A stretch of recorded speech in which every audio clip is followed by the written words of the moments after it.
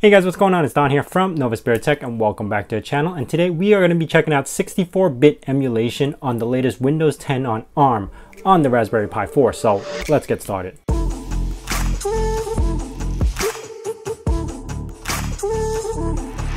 Now before I begin, I don't normally do crazy updates on the Windows 10 Raspberry Pi in general, unless there's like some crazy update or some cool things that just happened. And this by far is another cool thing that just recently happened. Now Microsoft just recently released a brand new build version, which is 21277, which now supports x64-bit emulation. Now not only are we allowed to install ARM applications, x86 applications, now x64 applications, which means we're on our way to getting a fully utilizable Windows 10 on the Raspberry Pi or ARM devices. And that's what we're going to be checking out right now. So to install this onto the Raspberry Pi, I'm not going to go crazy detail onto this, but you do need the software called Windows on Raspberry Pi.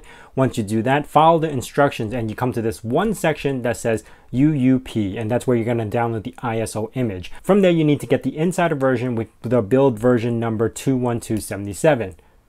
Once you get the ISO from that, follow the on-screen instructions, then burn it onto your SD card or your USB. Now, the current setup that I'm using right now is a Raspberry Pi 8GB with the DeskPi Pro and the SSD installed. Now, I do have my wires connected so it's using USB 2 instead of the USB 3 because USB 3 is not fully supported by Raspberry Pi or Windows 10.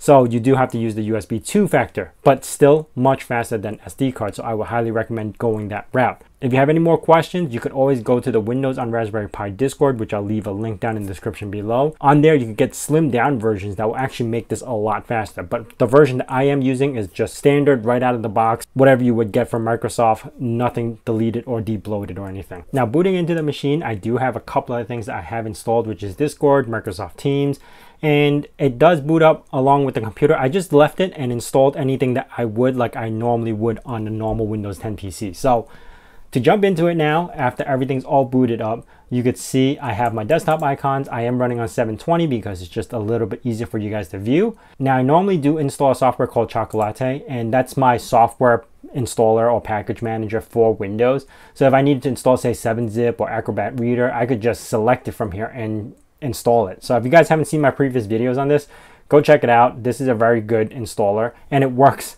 on Raspberry Pi now or Windows 10 on ARM. Now I did install a couple of 64-bit applications on here like the Acrobat or 7-Zip installer, and if you were to check it out, I could actually show you, where is it, Acrobat Reader, and it actually runs pretty fast. Like it almost seems like it's native speed. I booted right up, I clicked on it. I'm not even fast forwarding anything from this point on. I'm just gonna let programs run. Now, okay, I'm gonna say no for default applications, but you could see it booted right up and started right away. If I was to say use another application, say like Microsoft Teams, I don't have anything signed on, but something like this works, as well as Zoom. While I have that booting up, let me pop over to Task Manager and show you guys what's going on. Now, for some odd reason, Microsoft Teams and Discord does run slow because I think it's using some sort of wrapper that goes through a browser. Don't quote me on that, but I think those are the only two applications I do have problems running a little bit slow. But otherwise, a lot of things run normal. Now I do have the 8GB of RAM that I am using, the USB disk. I did overclock to 2 GHz, which is not needed. It does run pretty good on 1.5, but that little extra push does help a little. So I did overclock it to 2.0. And yeah, here you go, Microsoft Teams. Like I said, I'm not signed in. If I want to pop into Discord, I might have Discord running right here. So yeah, Discord works. You need to sign in as well. I'm going to close that out. And other applications that you might notice. Now, one thing I did have a problem with was installing Microsoft Office 2019. 2019 would install but get frozen halfway. I read online how to fix it, and it has to do with some sort of Windows update, so I didn't want to go through too much crazy things to try to figure it out. So I didn't install Windows 2019, but I did install Office 2013. Office 2016 did not install at all. It just gave me an error message and wouldn't install. But since Office 13 works, I decided to play around with this. And if I was to go into Microsoft Word, and this is the 64-bit version of it, and it runs pretty quick. Like it's booting up like normal. It's actually faster than some laptops that I actually tested this on before. But yeah, this works pretty well. I can go into a blank document. It's not registered. I didn't, put any keys or anything in there. And you see, if I'm just going through the menus, it's pretty quick. If I go into account, it's not activated. It doesn't show me it's 64-bit, but I know I did install the 64-bit version. Moving on, everything seems to be working. This is a 120 gigabyte SSD that I have installed. I did install a software that some viewer of mine that always comments if this will work, which is MetaTrader 5. And because it's 64-bit and it only works off Windows, I tried it. And I gotta say, it does work. It installs just fine. Everything loads up. I don't have an account with them, but you could still see the data coming in. So I'm just gonna let this load.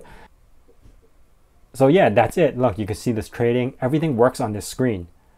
So for you, whoever, I can't remember your name, but I know you were asking. It does work on Raspberry Pi now. I also did install the latest Microsoft Edge, which is their Chrome browser, a Chromium browser, and it works pretty well.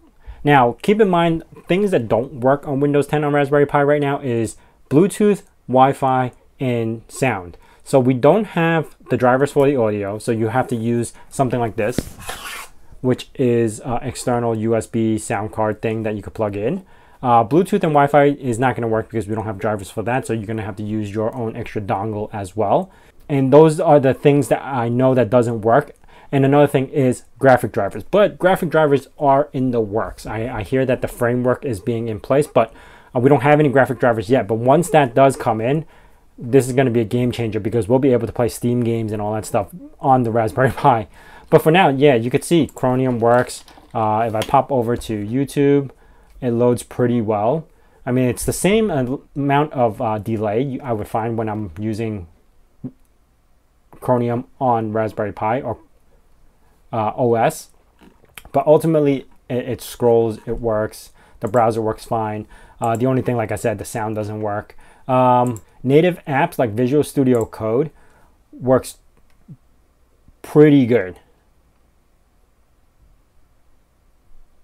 As a matter of fact, I think a lot of the native apps, ARM 64-bit apps, they work really well. They actually boot up fast, they open fast.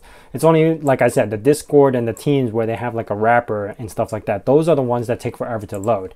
Another thing I did notice is anytime that I try to run any administrative programs like PowerShell or something like that, it does have a lag to open. So if I was to open, say, PowerShell,